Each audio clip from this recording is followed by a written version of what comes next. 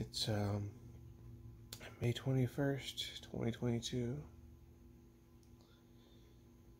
and I'm going to call this one probably a Darci's Archive because I'm feeling really sad.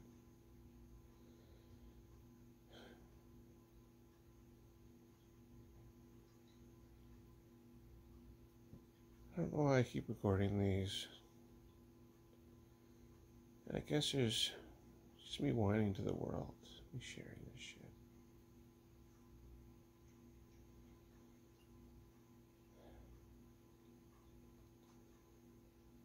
It's all buried inside, and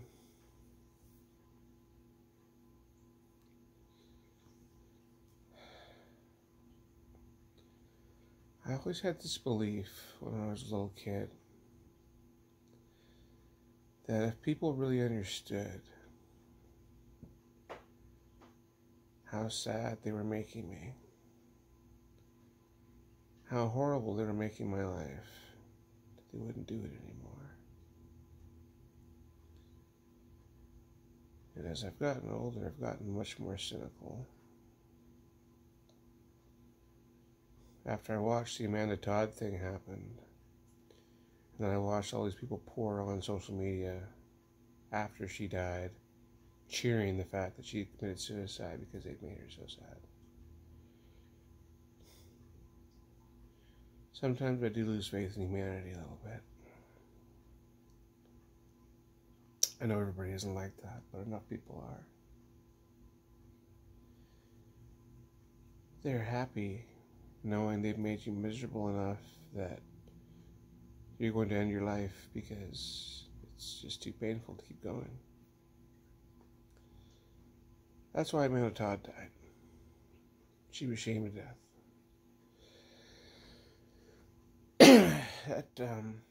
That broke me at the time.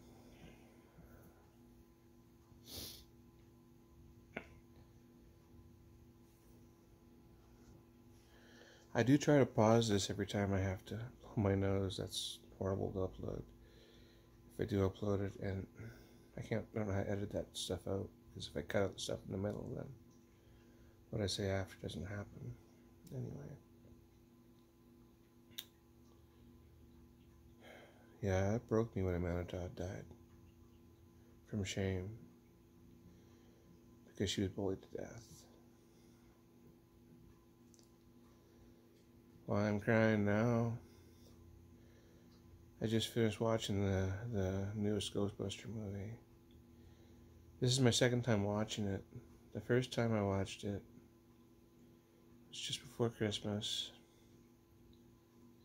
And my workplace brought me into the office and told me what an awful, horrible person I was. And how I was just a pedophile, basically. Because I had shown a picture to a coworker. Now, the coworker was 16. The picture was of a person sitting in a chair. There was nothing sexual or inappropriate about that picture. It was the picture you're looking at right now, a very similar picture. To them, this is pornography. If I share a picture like this with anybody at work, I will be sent home because I'll be considered a sex offender. And that day, they sent me home because I was a sex offender. I was being called out in a Me Too moment. Didn't I understand that any time I told anybody I had any contact with another human being, that meant I was a sexual pervert.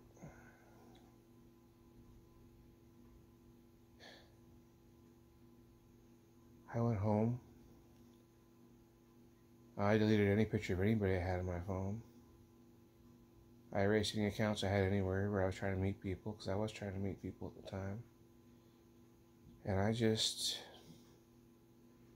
resigned myself to the fact that no matter what I did, because it was me doing it, I was always going to be a pervert. I was always going to be a sex offender. And I was trying to think of the most pain-free way to end my life. I think that was December 8th. And I was feeling kind of bad because I didn't want to ruin everybody's Christmas.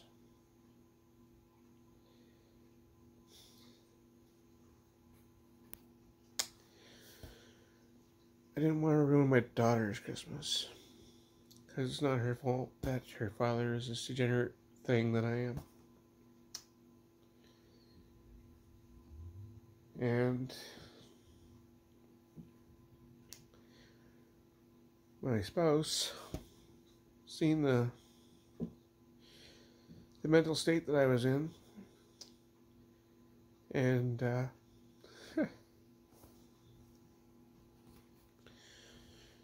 she didn't want to leave me alone, and she wanted to get me out of my head.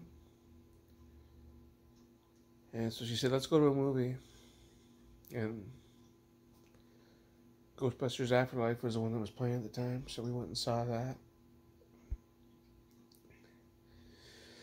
And as I'm watching the scene towards the end where the Harold Ramis character is with his granddaughter,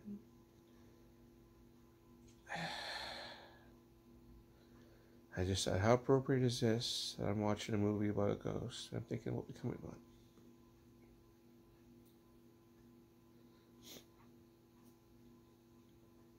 it? So when I just watched that movie again,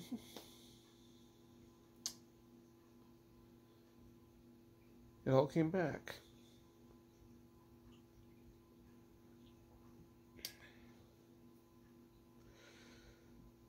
And I'm speaking in general terms, but check around. As trans people who have been shamed, who have been told our existence is dirty and wrong and perverted, and we hate ourselves. We hate what we represent. We hate the fact that no matter what we do, we will always be seen as demons, as monsters.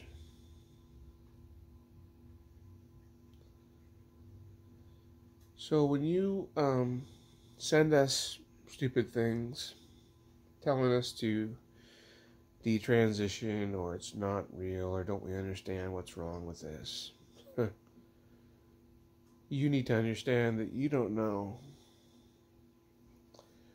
what the mindset is of the person who receives it at the time, and yours could be the thing that prompts them to end their suffering. But you know what? You could send encouraging things, reminders that you love them, reminders that they're just people. And that could be the message.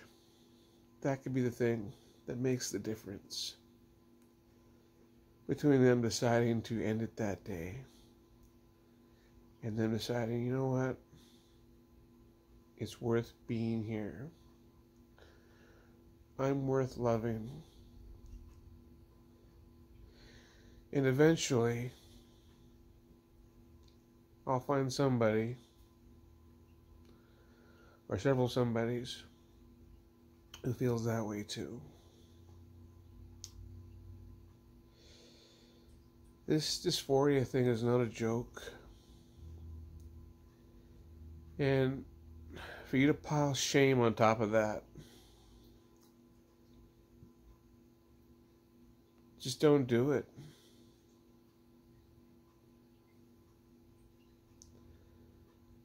So many of us are trying so hard just to hang on.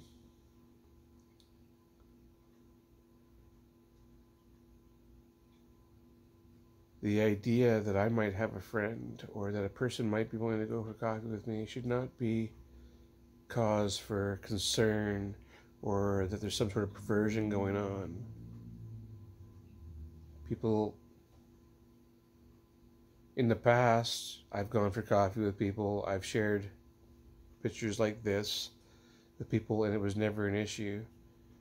Now, suddenly, if I talk to anybody about anything in my life, I have to worry that I'm going to get pulled aside and told that I'm a pervert who's trying to groom children.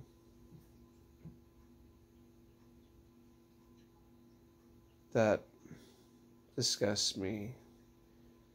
that angers me, and it makes it very hard for me to maintain hope that one day my life will improve.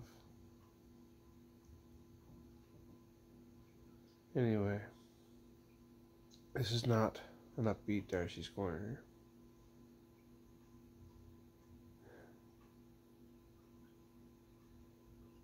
I'm tired of being sad all the time.